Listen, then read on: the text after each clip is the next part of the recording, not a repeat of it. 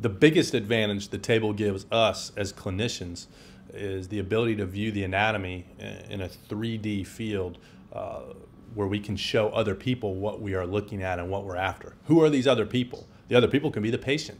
A lot of times patients have no idea what we're talking about, especially when we talk about surgical approaches from a 3D point of view. But if you could take a patient that has, say, a kidney tumor and show them exactly where this tumor sits and how we would struggle to remove the tumor, say, as a partial nephrectomy.